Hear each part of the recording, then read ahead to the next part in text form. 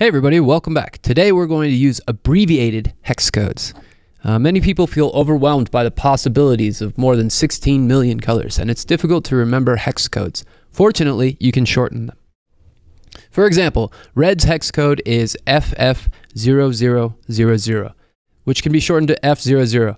This shortened form gives 1 digit for red, 1 digit for green, and 1 digit for blue. This reduces the total number of possible colors to around 4,000, but browsers will interpret FF0000 and F00 as exactly the same color.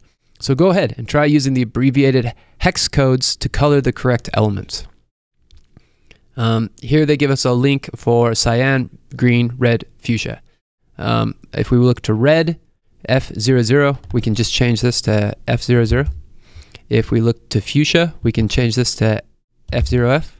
And cyan, it wants to be 0FF. And then green is 0F0. And as you can see over here, we've got all our colors have changed to the way that they should be. And so if we run the tests, they should pass. That's great. Abbreviated hex codes are really useful. I find that I like to use both because it's great to have the simplicity, but it's also great to have the specialist. Like if you really want to get your colors to a specific shade, you can use that 6-digit hex code versus the 3-digit hex code.